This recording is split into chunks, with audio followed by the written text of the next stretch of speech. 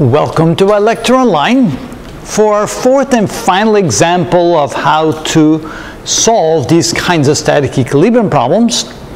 We chose the ladder problem. It's a little bit more challenging than the rest, and so here you can see the general technique of solving such a problem. We have a ladder leaning against a wall. We take the example where there's no friction against the wall, so this ladder at the top can slide freely.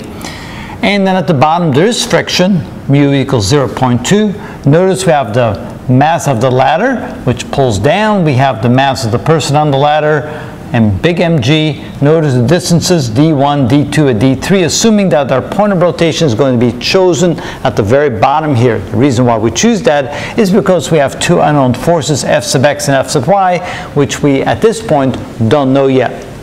So again, we use the sum of all the torques about this point equal to 0.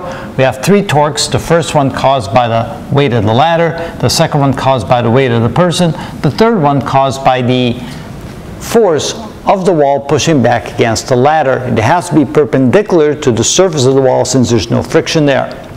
Notice we don't need to know the length of the ladder. We plug in all the values, and notice we use x here, which is the fraction of the distance up the ladder that the person can go.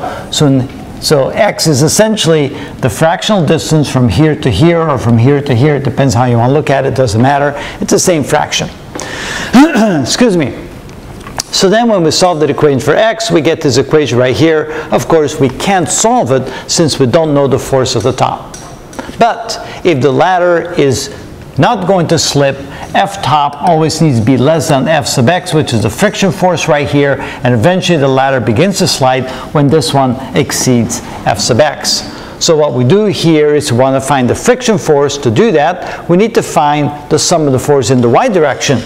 And so we sum these three forces up. We then discover that the force in the y direction at the bottom here is 686 newtons. Then we sum up all the force in the x direction, so the force pushing to the right, which is now the friction force, minus the force at the top, must equal 0 if they're right at the hairy edge of equilibrium, where f sub x is the maximum force the friction can be, which is the force in the normal direction, the normal force here, times mu. So when we solve for that, we get the force at the top being 137.2 newtons. Then we plug everything back in. So we plug that in here. We then plug in all the other values, and we get x equals 0.285, which is the fractional distance the person can go up the ladder before the ladder begins to slide. Now you may say, well, if you can only get up about 28.5% of the total distance up the ladder, that's not a very good thing.